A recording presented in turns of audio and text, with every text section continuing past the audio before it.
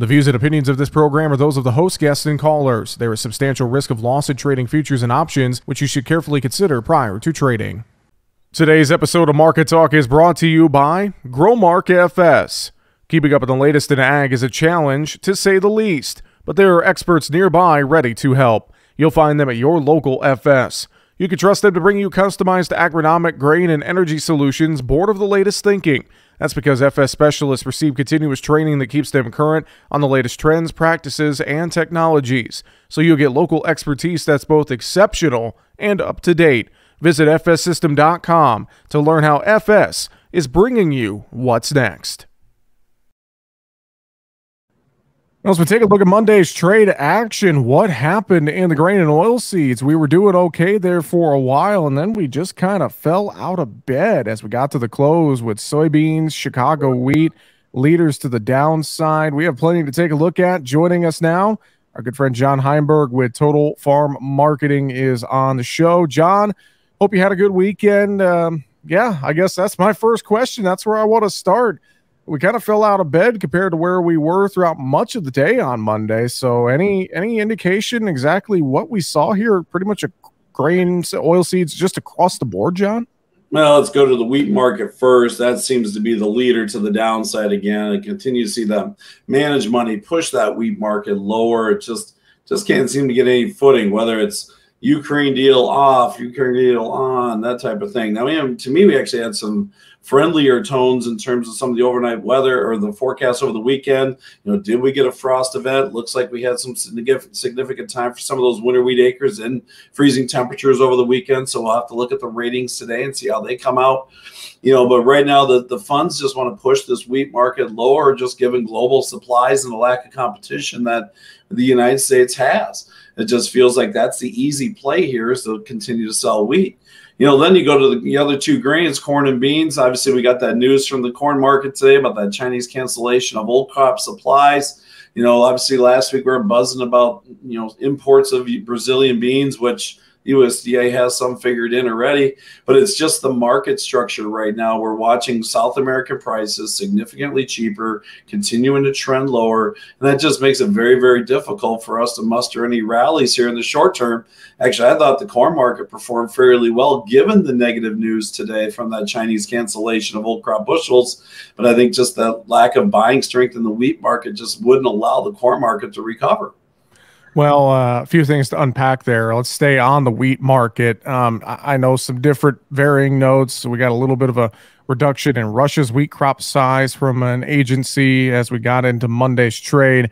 I know funds looks like they're holding a pretty sizable short position here, especially in Chicago wheat, and it looks like they sold more on the day on Monday. And we've kind of thought that wheat's a bit of a leader, in terms of this grain market, either up or down.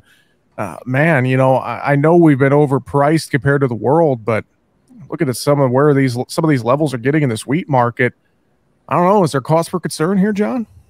We're re-breaking into some lows on some of these contracts, and that just kind of keeps that downward path in place. And, that is concerning. It's just going to be hard when you look at the global supply, global price pictures, where we are in terms of all these grains. If you got one that's kind of the leader to the downside here, and then it pulls in corn because it's a competitive grain. So it's just a very difficult market right now. And it's not just U.S. wheat. The funds are also sitting short the European wheat complex as well. There's just this anticipation that wheat supplies are fine. The demand is not there globally, which realistically, with the exception of China and their stockpiles, exporter totals are pretty doggone thin here for a multi-year low. So it's still a market in my mind. I'm not sure what's going to be the trigger, but if we get one and these funds realize they're on the wrong side of the equation here, that the things could move very quickly, so keep some optimism in the wheat market. But right now, the path of least resistance, or the easy thing to do, is to hit the sell button. Well, I think another thing too, weather. I know some forecasts say, we're going to get some more rain potentially in dry parts of the southern plains, but I think you got to look at it from a perspective of what can that rain really do? This crop severely damaged. We have planting delays, of course, with spring wheat across the north. I wonder how much that argument about rainfall coming into the southern plains really can help this market. I just don't see it happening, John. I mean, anything in perception sometimes comes into play, but I agree with you. You're looking at the today expected 26%, poor to very poor. We'll see if that actually comes into play. Again, like we mentioned quickly early, we did have some freezing temperatures come down into Heinberg winter wheat country. What's the damage there on a crop that's already struggling? Yeah, is it going to be too little, too late? But again, the perception is some moisture is coming, so that seems to be what the market looks on, maybe what the market's trading on. I think it's going to take some actual field trials, samples, getting out there, seeing some actual results, maybe before this market realizes that there's an issue in that wheat crop. And again, you still got to understand the U.S. is a very small percentage of the global wheat supply. So even though we have issues, there's still plenty of supplies available to the market at cheaper prices. And that just makes it very, very difficult for us to rally. Well, looking at these markets, I'll segue to corn as we were kind of tying corn in with wheat here a little bit. Across all the grains, we saw some intermarket spread action on Monday, corn especially. And I have to think that old crop cancellation by China played into the pressure in the May contract, the July contract. But then you look at December. I know Friday we broke down below that 550 support area, but finishing 547.5 on Monday, I would consider that a win, just with the general money flow action that we saw on Monday, John. Yeah, a lot of spread action here lately. Obviously, that May-July spread has been highly talked about and how wide it's trending. Finally saw a little correction in that today. Then you got the old crop, new crop spreads in terms of how they've been pushing out. That's been supported by the tighter supply picture, the good cash market that's out there for the most part. Maybe we're seeing some wrinkles in that. Obviously, last week we saw the hard sell-off. I think options expiration was a part of that, as well as this Chinese cancellation. Sometimes it takes a couple days before it actually gets to the news wires, but the market knows. So I think that was coming into play. So when you see spreads unwind, that just tells us maybe there's some demand concerns on the front end. Again, we're still dealing with some market structure here. That July price compared to May being held in check because of that cheaper South American supply and some of that earlier Brazilian corn that's going to get harvested in that window. And again, it's just going to be hard for us to compete there with those bushels coming online and keeping the cash market in South America at a lower discount. That's probably the reason we saw the cancellation today by China. They can step away from U.S. bushels they picked up at a higher level, move them to a Brazilian, origin, and probably wind up saving themselves some money in terms of price. So that's still going to be a factor in here. Now, with that being said, we'll have to kind of watch the next couple of weeks. We typically see some strength moving into that May report. We'll have to kind of keep an eye on that window. I think another factor that's coming into play, though, that's not helping the old crop, some of the river conditions in the Mississippi, seeing those high water pictures. How's that doing with barge traffic? Again, maybe backing up some movement in terms of the bushels down to the Gulf, to the ports. All those things are coming in here at this time window. But again, like I said, next few weeks could be kind of interesting as we get ready for that May report, which typically the last couple of years has been of a swing price, unfortunately, to the downside for corn. Well, and with corn and with beans too, on the new crop side, that 550 level corn and then that 1275 level is kind of what I'm watching now in beans. I feel like if we could hold around those marks, that would be I'm not going to say bullish to the market, but I would say at least would be friendly and supportive to these markets here in this window, John. Yeah, I'm kind of with you in that regard. Beans still like they got a chance. We go back and poke at that March low, another 25 cents down. The momentum on the bean market side is just not very good right now. Where corn, obviously, we're going to watch the planting pace numbers today. We'll see how things are. Obviously, I think we're going to see some good movement on the eastern side of the Corn Belt. Western side, obviously, not going to get a whole lot done. Northern tier, nothing probably in that regard. So we'll have to see how the market handles the planting pace numbers today. Now, again, planting pace, any type of market rally comes off of that. Usually, typically, are opportunities to sell just because with our technology, we can get it in the ground in a pretty big hurry if the weather were to straighten out. It's too early to talk prevent plan. It's only April, so we got some time until that becomes kind of a focus point in the marketplace overall. But again, to talk about that 550 level, that was kind of a key spot. We're still holding above the March low a little bit here today. So yeah, it's just a kind of a scary window here. And And to me, hopefully we can find some correction going into that May report. Then we got to sit back and see what those numbers are going to be, because when you put the acre number, the trend line yield number, we'll see what the USDA does with demand. We could have a pretty high carryout number for that 23 marketing year for our first look at that December corn. Scary window here. So again, like we always talk about, don't get complacent even during a busy time of year. Know your break evens and just make sure you're on top of things. Again, don't be complacent in a market like this, right, John? Correct. And, even if we're not at levels that are your break evens or in that regard, because of some of the input costs, I would rather manage where you are versus watching things go even further, widening those margins out as well. So don't forget about being on the defensive. Rather be wrong with defense, leave the upsides open. Again, price flexibility is still going to be a key. Supplies are still tight. Okay, 200 million bushels of beans, 1.3 million bushel on a billion bushel on the corn side. The old crops market's still going to be looking for supplies. We get past this next few weeks here, we get kind of through the South American bean harvest, or down to 90% harvested. It sounds like, maybe this is a window where also the market sits back and goes, hey, we're still out of beans. We got a strong crush market here in the U.S., and they're going to be looking for supplies that's not here. We're having a conversation today with John Heinberg of Total Farm Marketing. John, I want to give us ample time to talk the protein sector. Let's look at cattle. And Friday afternoon, we had that cattle on feed report. Some folks in the trade considered it a bit of a bearish surprise, considering the numbers came in above the pre-report estimates. Now, I believe all the numbers were still lower than a year ago. So I guess my question to you is, cattle market, feeders under pressure, live cattle recovered some on Monday. Exactly how bearish was this cattle on feed report? What do you think, John? I got to look at the cattle on feed numbers. Obviously, again, a little heavy to expectations. Let's focus on the live cattle side. At 96%, or where we were compared to last year, that's still 4% less on the market than a year that was probably a couple percent less than that year. So we're looking at cattle numbers still at multi-year lows in this window. We've had a cash market that's been relatively aggressive, did fade a little bit last week. Some of that may have been some early trigger selling before the report in that regard. We got guys pulling cattle forward. A big number that we kind of look at too is the number of cattle on feed to the 120-day level. That's sitting down to almost 2.75% from last year. So the cattle numbers are still tight, and the market actually behaved kind of like I thought it would today. You got the gut reaction sell off from from some of the spec traders or the computer traders off the miss in the numbers. But then as we start thinking about things, the cash market's still going to drive this.